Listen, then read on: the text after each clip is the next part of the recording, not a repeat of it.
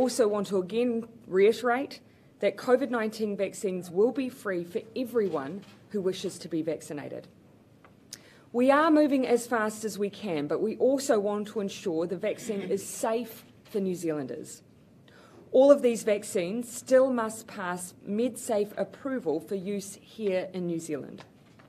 As you all know, some countries are granting emergency use authorisations ahead of the usual clinical assessment and approval process. That's in response to the public health emergency that is gripping their nations.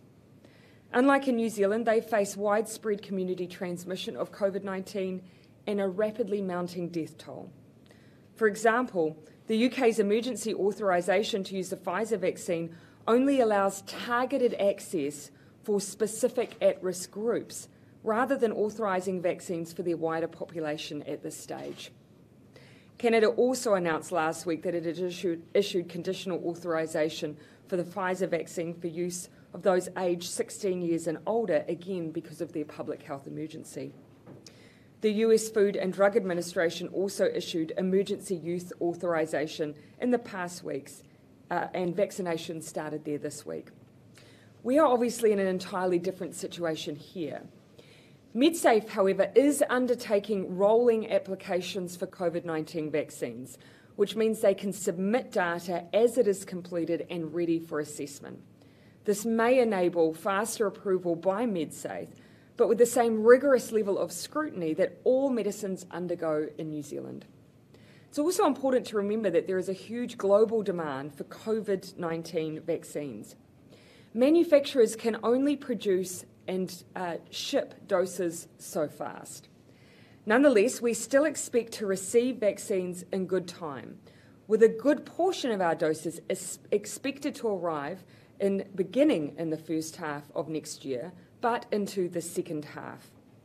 Our first priority here will be to vaccinate border workers and essential staff in order to further reduce the risk of COVID passing on to the community.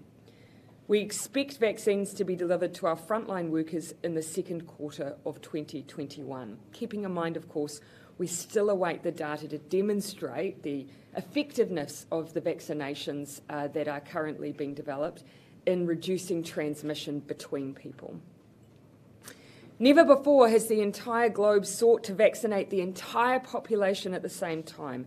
Ours will be a sustained rollout over months, not weeks, but our pre-purchase agreements means New Zealand is well positioned to get on with it as soon as it is proven safe to do so. It will be New Zealand's largest immunisation rollout ever. Most countries are factoring the rollout to take all of 2021 and some of 2022 to complete due to its scale and complexity.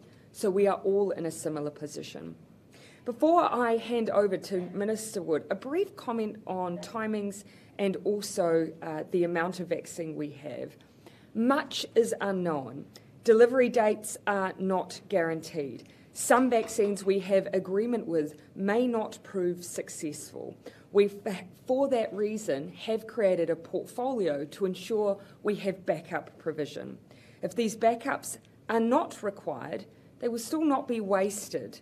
It's why we're working with other countries on ensuring that vaccines are potentially able to be either on-sold or, of course, donated into other regions or areas. On the rollout, it's not the date that we start that matters, it's the date that we finish.